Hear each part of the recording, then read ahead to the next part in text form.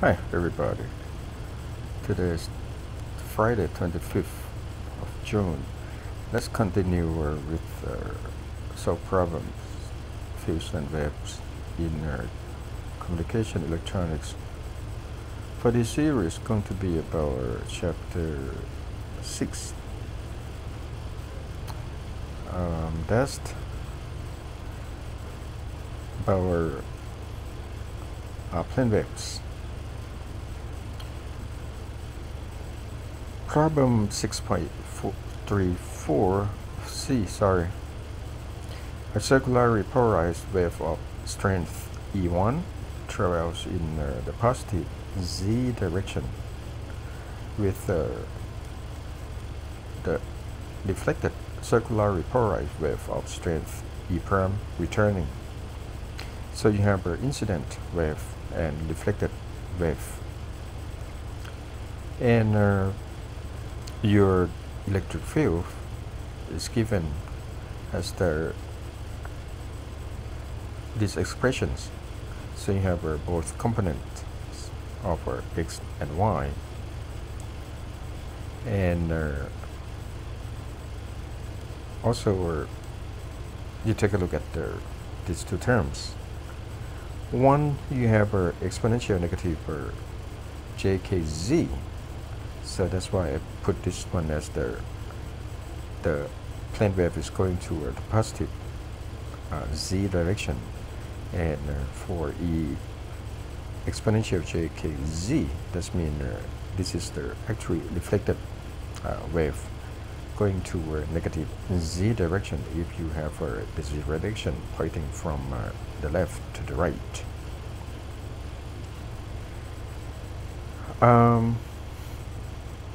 Phi, the average Poynting vector. So this is your Poynting vector. The average become 1.5 the real part of E curve H conjugate.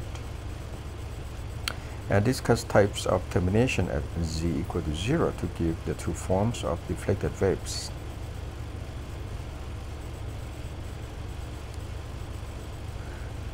We start from P average equal to these expressions, and from Maxwell equation. So that means you need to look for its conjugate vector. By applying Maxwell equation, you can find your H, or the magnetic field. For a rectangular coordinate, your curve E simply equal to this expression. And since sorry, I'm missing this one. That's supposed to be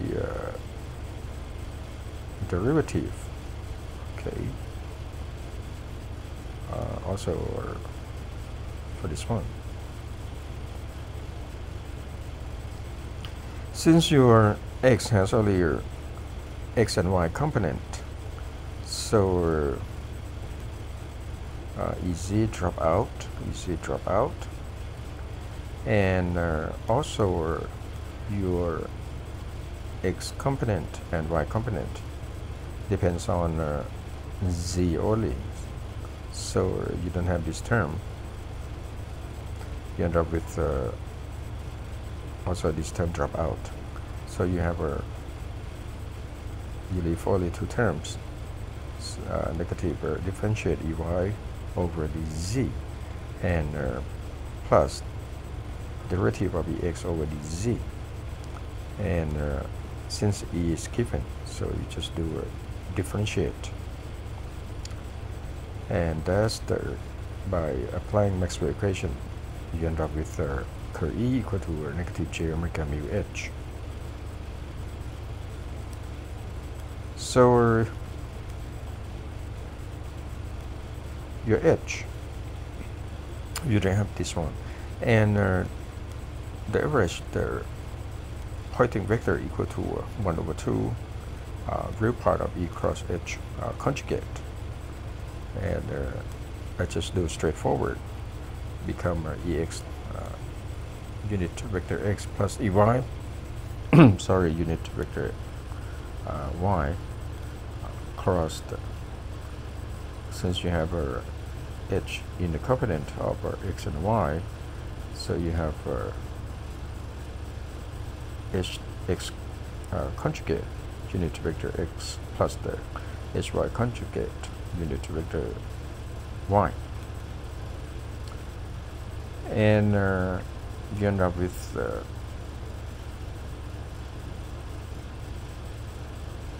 ex hy conjugate. You have ey hy hx conjugate, ex hy conjugate, ey hx conjugate. So you can work this out. You end up with ex hy conjugate become this term, and for ey x conjugate, you also have this term. But when you work this out, you have only your two terms left. So become the real part of our ex hy conjugate, and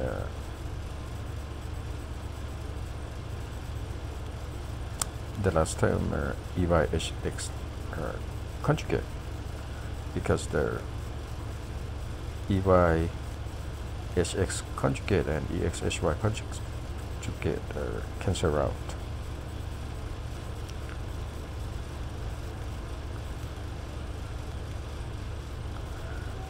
So your average Poynting vector become 1 over 2 k omega mu e1 square minus e1 prime square unit vector x, or simply this term actually equal to 1 over eta. You can prove, since the k over omega mu equal to k equal to 2 pi over lambda, that's the wave vector, right?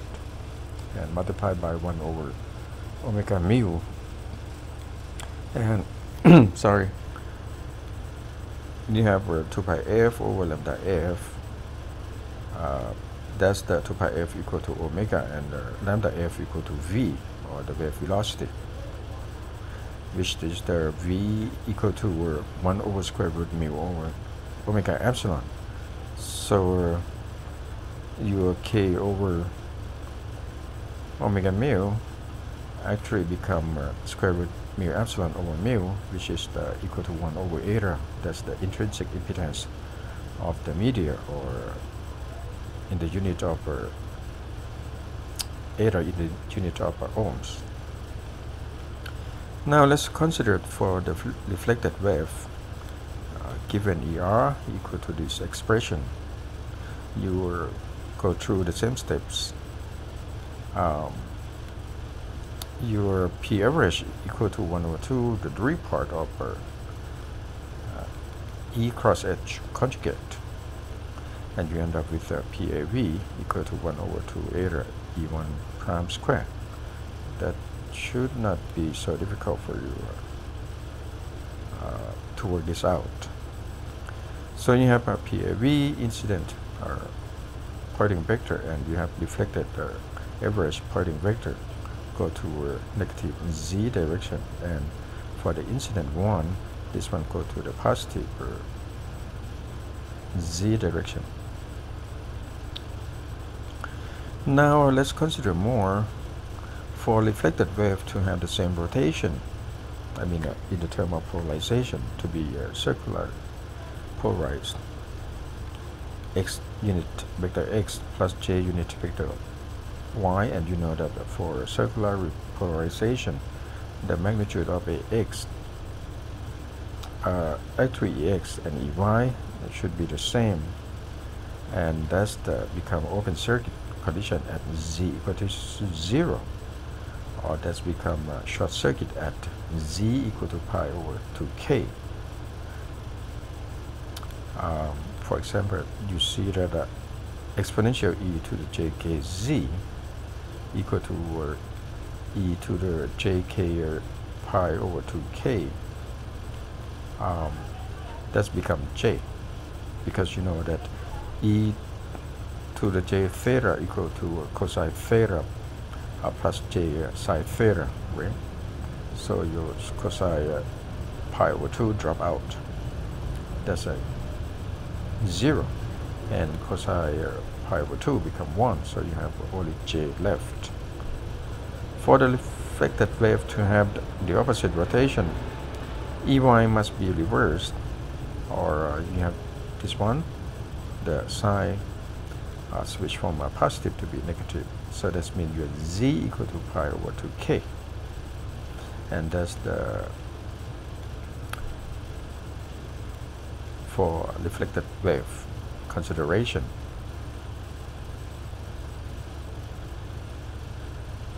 Problem 6.5a is about our standing wave. Find the instantaneous Poynting vector for plane z for the standing wave of section 6.5. You have the boundary here, and this one is the perfect conductor. This is the air. Note the planes for which it is 0 for all value of t, and comment on the significance of these planes. Show that the average Poynting vector is 0 as stated in section 6.5. Okay, you take a look at the picture here. You have incident wave going toward the positive z direction and reflected wave going along the negative z direction. And this is z equal to 0. Okay, the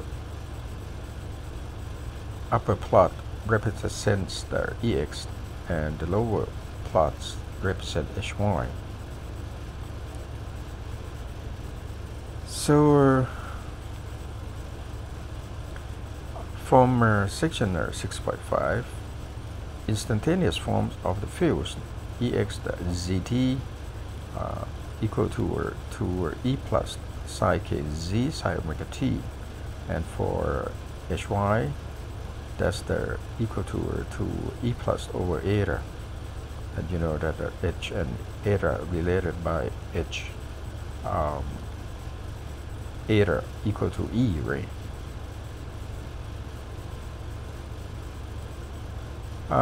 So the Poynting vector P equal to E cross H. So you simply cross E and H, and that's give you Z, and 2 and 2 make 4. E plus, and E plus make E plus square divided by eta. You have psi k z cosine k z psi omega t and cosine omega t. Straightforward. And now by using the property psi a plus a equal to 2 psi a cosine a, or psi a cosine a simply equal to psi a plus a, or psi 2a over 2. So this become, psi k z cosine k z become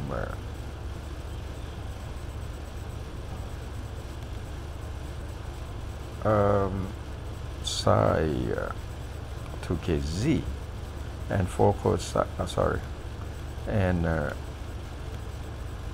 psi omega t cosine omega t, that's become a psi 2 omega t, and you were divided by 4, but since 4 and 4 cancel out, you shouldn't have a 4, right? I did something wrong here.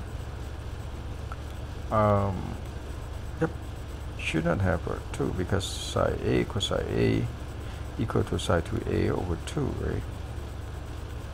Okay, so 4 should supposed to cancel around, so you don't have 4 here. Now let's consider at pz equal to 0. So this one is 0. Psi 0 equal to 0. Or simply k2kz equal to n pi, right? Because when 2kz equal to n pi, psi n pi give you 0 for all times. So that means it's from 0, 1, 2, and etc. At these planes, either EX or HY is 0. Okay, because you have the Poynting vector equal to E cross H all the time. Now let's continue looking for the p average. I can show you by this equation. P average is 1 over t. T is the period of the wave, and you integrate from 0 to t, and p dt. And p dt simply is what? You don't have Fourier. E squared plus over eta t psi 2k z, because you integrate with respect to t, so you just integrate psi to omega t, and this become odd function.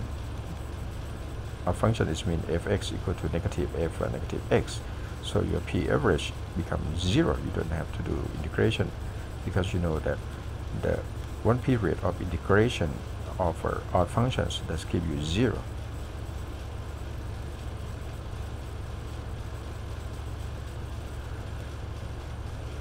Problem 6.6b. Consider a lossy ferrite with both mu and epsilon complex mu prime minus j mu double prime, and E instead of become epsilon, it's become epsilon prime minus j epsilon double prime. This one is the become interesting problem respectively, because you know that usually you put this one as mu as the real number, right?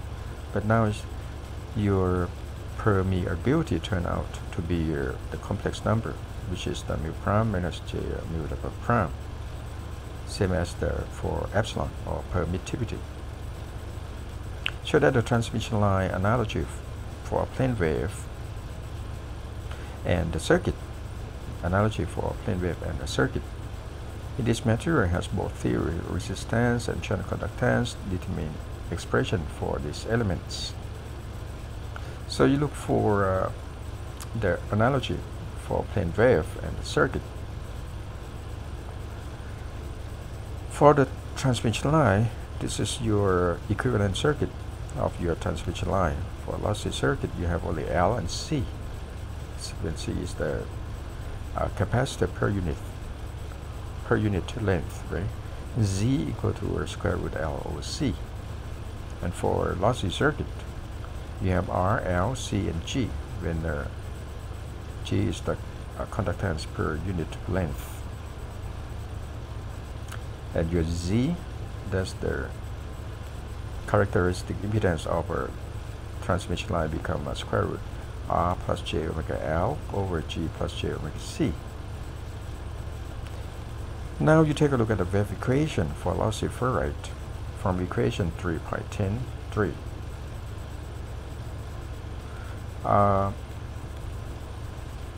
Usually this become omega mu epsilon, right? Ex equal to 0. But since your mu become mu prime minus j mu double prime, you just represent mu as the mu prime minus j mu double prime, same as the epsilon. Now let's go to transmission line equation. This is from equation 5.11.3 and 5.11.4. The gamma is actually the propagation constant equals square root of zy. And for the plane wave, for the transmission line, you know that your gamma square equal to R plus J omega L, G plus J omega C. So that's in terms of R, L, G, and C. Then you have from equation 5.11.3, you end up with this equation. But since you want to compare the wave equation and the transmission line equation, so you take a look at the wave equation. Try to arrange equation to be similar to the wave equation above. You already have omega squared, but this one become positive. So you simply take out j, and you take out j. J and give you -1, right? So 1 multiplied by negative and negative give you positive. You end up with R over J omega plus L, G over J omega plus C. Okay, the next step is that you just rearrange the term. That's become L, and this become R over J omega mu become negative J R over omega, and this also becomes C minus J G over omega is equal to 0. So you have a similar equation. Then you compare the verification with the transmission line equation. That means your mu simply equal to L, right? This is your mu, mu prime, analogy to L. What about mu double prime? The mu double prime analogy to R over W, omega. And for your E prime, that's analogy to what? C, right? And also E double prime analogy to G over omega. So at the end, you have 0 equal to, that's the characteristic impedance of the transmission line, equal to square root Z over Y. Eta equal to, before this, that's equal to square root mu over epsilon. But it's turned out to be mu prime minus J mu double prime divided by E prime minus J E double prime, epsilon double prime.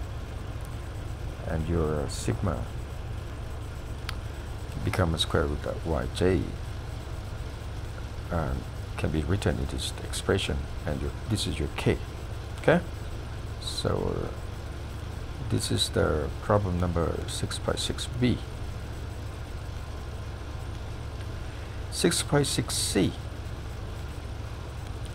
Reflection and transmission coefficient are given in equation 6.61, 11, and 12 in terms of electric field.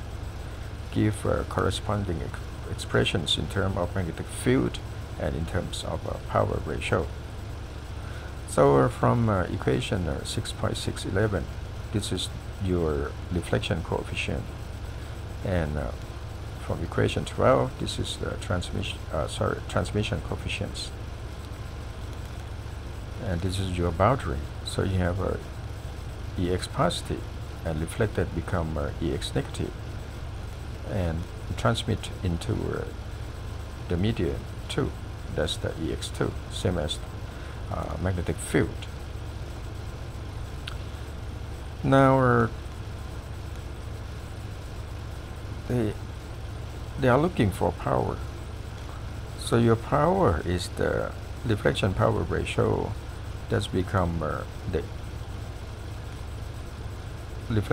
reflected power divided by incident power, represented by P plus. For reflected power, represented by P negative.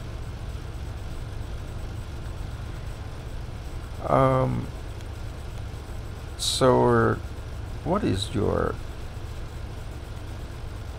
reflected power? That's become 1.5 EX the what? Negative, right?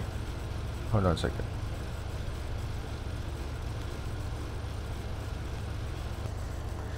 Okay, let's continue. Well, for the power average, that's become 1/2 E and H, right? So sorry, that's missing H, Y negative. Same as the incident power. That's going to be 1.5 of EX positive multiplied by HY positive. And you can do the same thing for the transmission power ratio. That's going to be P transmit. That's mean P2, which is the 1.5 of EX2 multiplied by HY2. And your P positive going to be 1.5 of EX plus multiplied by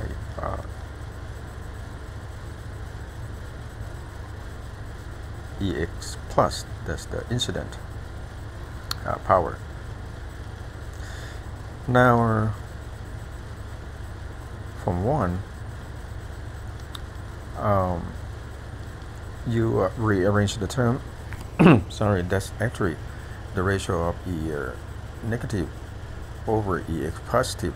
Actually, this one become the deflection coefficient of electric field. Same as the Hy negative over Hy positive, that's become the deflection coefficient of magnetic field. Same as equation number 2. You have a tau E, that's the transmission coefficient of electric field multiplied by transmission coefficient of magnetic field. You already have a rho E, you already have a tau E, but you don't have a rho H and tau H. So let's find rho H and tau H. Since Hy plus the Hy minus, or this one is deflected magnetic field, right?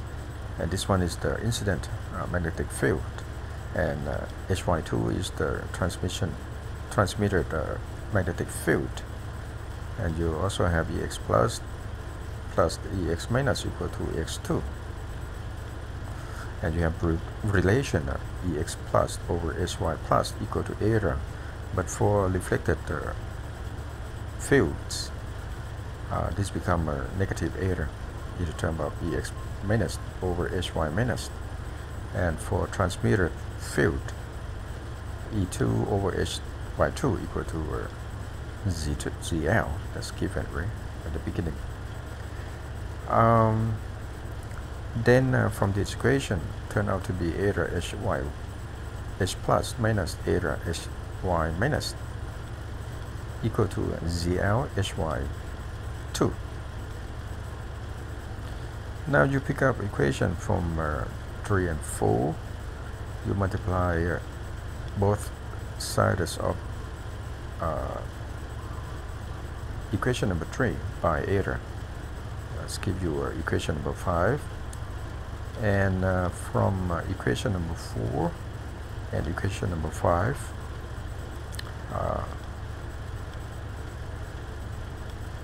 4 plus 5, that's going to be your eta Hy minus cancel out with the positive eta Hy minus, so you end up with 2 eta Hy plus equal to ZL plus eta Hy2, and finally you have the transmission coefficient for magnetic field become 2 eta over ZL plus eta. Next, looking for rho H. It's just about the straight math, simple math. From equation number 3, you multiply because you want to get rid of Hy2, right? So you multiply by equation number 3 by ZL, and then let's give you equation number 6. 6 plus 4 give you these expressions. So your rho H, the deflected coefficient for the magnetic field, become eta minus ZL over eta plus ZL. So from the power ratio, that's what you're looking for, the deflection power and the transmission power. For the reflection power become rho E, rho H, and for the transmission power become tau E, tau H. Then you can work this out. So you end up with the deflection power become a negative eta minus ZL square over ZL plus eta square, and for transmission power, that's become 4 eta ZL over ZL plus the eta square.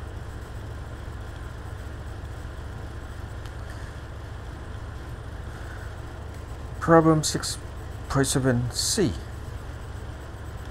Check the expression for power transmitted into a good conductor given at the end of example 6.7b by assuming that magnetic field at the surface is the same as the reflection from the perfect conductor and computing the conductor losses due to the current associated with these magnetic fields.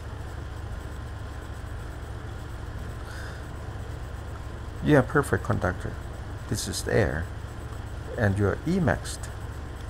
You go back to the textbook. That's become to E plus over eta exponential j omega t, and your Et equal to 0. H max is equal to 2 Hin. That's from the section 6.7.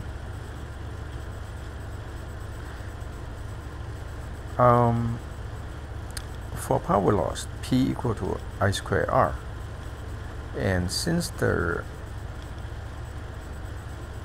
your P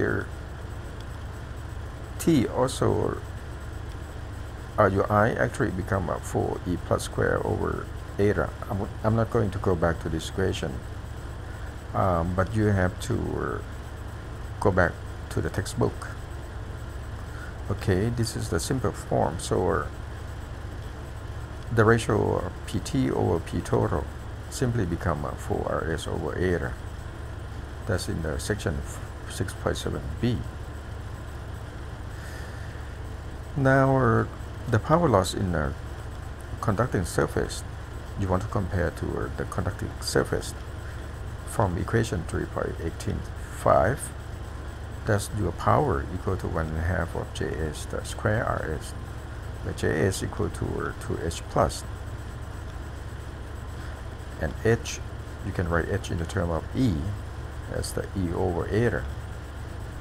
So your Js square, you just plug in, you have the power loss become 1/4 for E1 plus square over eta square Rs.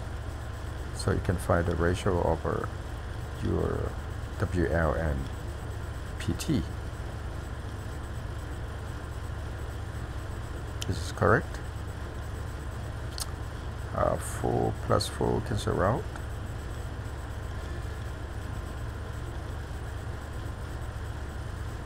Let's see what I'm missing here.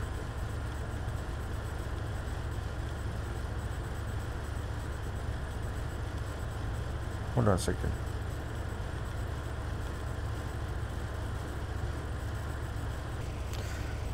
Okay, I'm sorry, just do straightforward. You want to find ratio the power loss divided by P total. This is your power loss, and this is your P total. Simply supposed to be 4 and 4 cancel out, and that's become eta 1 plus square. I don't know why I have this one here. So this one become E1 plus square Rs over eta square divided by supposed to be this term PT, right? Sorry for my mistake. And this become 4.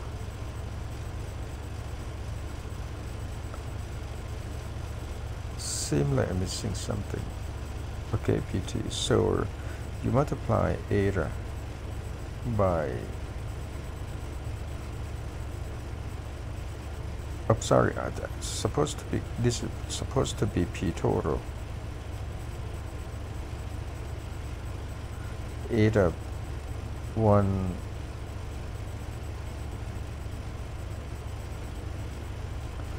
hold on a second.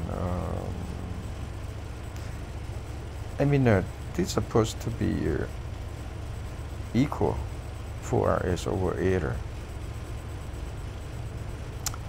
because they want you to check from the conducting surface, as well.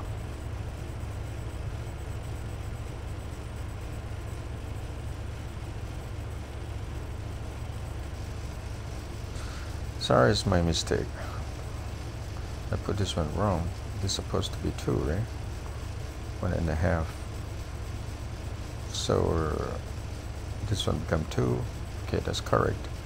So they are equal for rho s over eta.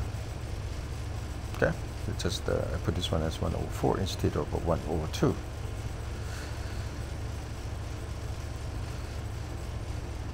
The last problem 6.5b.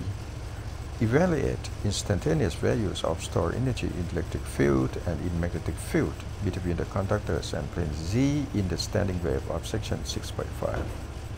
Note planes for which the two forms of energy B have the same maximum value occurring at different times, and verify the statements concerning stored energy made in section 6.5.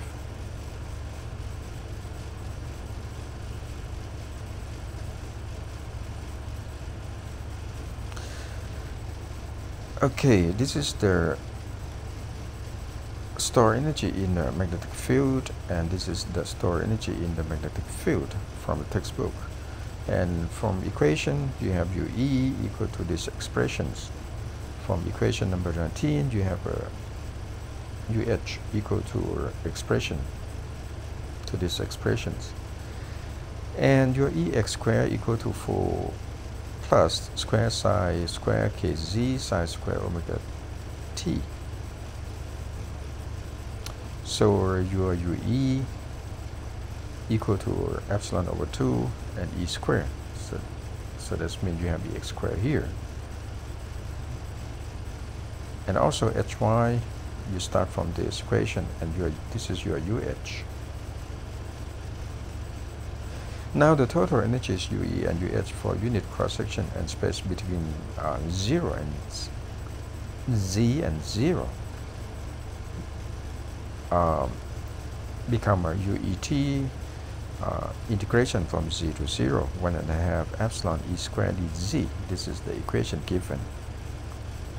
So you just plug in your E and you just plug in your H. You end up with these expressions for UE and UH. Now let's consider energy density equal amplitude where psi square kz equal to cosine square kz, or simply your tan equal to 1, right? So that's why you know that psi theta equal to cosine theta. That means your theta equal to pi over 4. So this is supposed to be the odd number of pi over 4. Or actually it's the number of pi over 4 multiplied by pi over 4, where n equal to 0, 1, and 2, and so on. Our energy in UE between cosine omega t equal to 0, because you have omega t equal to pi over 2 and 3 pi over 2. That's give you a cosine omega t equal to 0.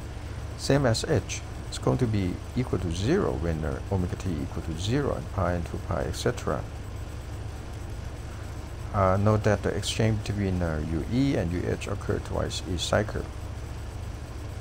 Okay, so you have pi, also have pi over 2 and pi, 3 pi over 2 and 2 pi, and so on. So this problem about energy stored in electric field and magnetic field. Okay, that's all for the solve problems in this series, and we will continue solve problem in the next series. Okay, bye.